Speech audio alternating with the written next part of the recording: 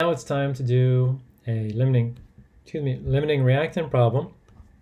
This is A on the homework, but there are a number of limiting reactant problems, and you will have to put in a number, and the asterisk means that you will have to show your work. Now, let's read the question. It says, if you begin with 16.44 grams of aluminum solid, one of our reactants, and 21.65 grams of oxygen gas, another one of our reactants, how many grams of aluminum oxide can be formed? Now, this is a definite limiting reactant problem. You can tell a limiting reactant problem because there are grams or an amount of one of the reactants, and there are grams, or another way to tell an amount, of the other reactant. And let's try and color code this again if I can keep it straight. So, and when you do a limiting reactant, you're going to do two sets of picket fences, what we might call two sets of stoichiometry, or two sets of unit conversion problems, just to get one answer. And that one answer is always the smallest number of grams, or the smallest amount of product that you can make. So let's show this, how you do this. So we have 16.44 grams of aluminum. This particular problem is more grandma makes magnificent gravy, or whatever you've come up with. And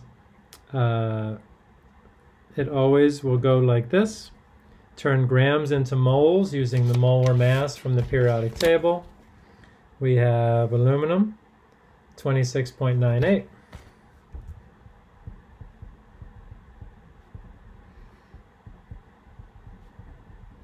And the molar mass never considers the coefficients. The coefficients are always in this step over here, at least in the way I do it. We have moles of aluminum for every 4 moles of aluminum reacted. We're trying to get aluminum oxide. There are 2 moles of aluminum oxide produced, and then we can go to our periodic table and look up 2 times the molar mass of aluminum plus, and I'll open a parenthesis here, 3 times the molar mass of oxygen is 48. I get 101.96 for this molar mass.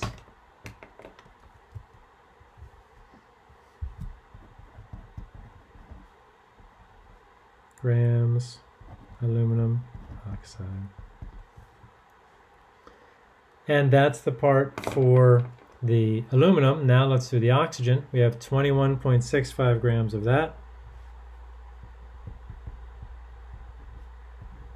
Of O2. We know that oxygen is 16. 2 of them is 32.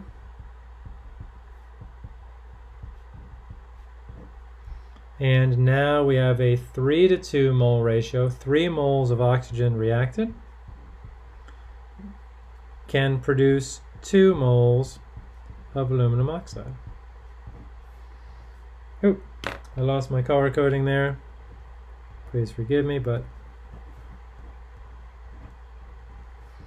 And now our last step is always the same, or in both of these at least.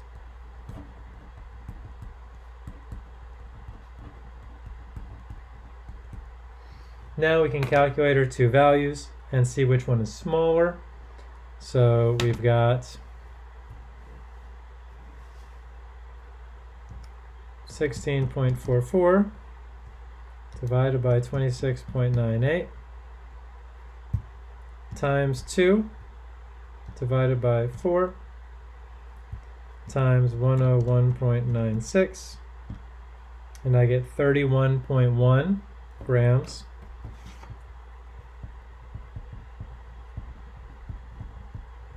of aluminum oxide.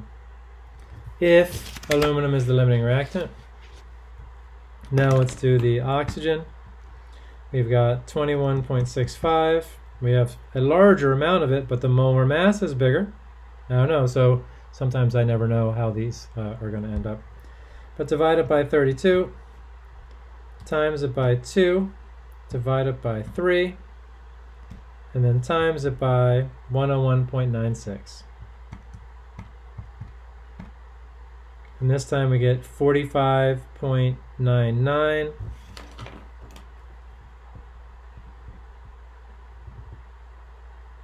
Or 46.0 grams, rounded to 3 sig figs.